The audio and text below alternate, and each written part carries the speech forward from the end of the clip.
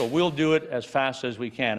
It's a lofty goal. Ontario hopes to have 8.5 million of its citizens vaccinated against COVID-19 by July. We want to be ready to put needles into the arms of about 150,000 people across Ontario per day. To do that, the province will add 4 more sites to the 19 already administering the Pfizer-BioNTech vaccine. And tomorrow, the Moderna one is set to be delivered. We'll take delivery at 4 sites around the province in southern Ontario, in those hot zones, in the gray zones, in the lockdown zones where COVID-19 is ravaging the population. By week's end, the plan is for some long-term care residents to be vaccinated. Up till now, the rollout has only reached healthcare workers, and it's been slow so far. Of the 90,000 doses of the Pfizer vaccine it has, 17,900 doses have been administered. It feels like we're stretched to the breaking point. Dr. Nadia Alam sees the dire need for the vaccine by the day, with ICU beds for her patients already scarce. And the slow start with the closure of vaccination sites over Christmas has some in her field worried. The reality is that our healthcare system is so siloed and so fragmented.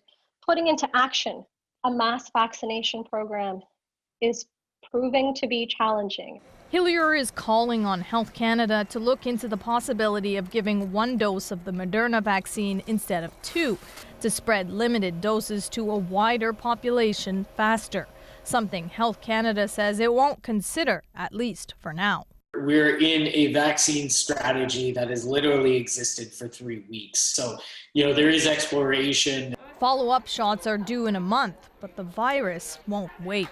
The province has already stopped reserving second doses, focused on getting the vaccine to as many people as possible. Sarah Levitt, CBC News, Toronto. Epidemiologist Rewat Deonandan joins us now. So Rewat, we just heard in Sarah's story that Hillier is floating the idea of giving 1 dose of the Moderna vaccine, and we know Moderna requires 2. So is there any data from the clinical trials to support just 1? The trial says that about 14 days after the first dose, the vaccine efficacy is about 92%, which is pretty high. And 28 days after that first dose, you get your second dose, after which the vaccine efficacy goes up to 94%.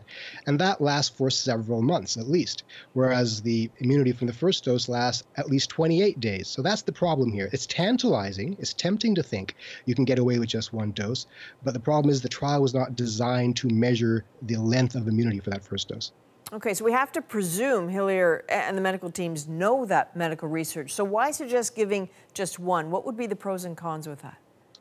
The big pro, of course, is that you get more doses into more arms faster. So if you want to get to that magical 70% of the population being immune, which we think might be herd immunity, to get there by, say, July, you need to inoculate about 1 million people per week in Canada. It's easier to do that if you only have to give people 1 dose rather than 2 doses. The big con, of course, is that we don't know how long immunity for 1 dose lasts, or indeed which subpopulations get best benefit from 1 dose. We also don't know if you can get away with waiting many months until a second dose. So there are too many unknowns here. Okay, fair enough. Rewat Deonandan, thank you. Thank you.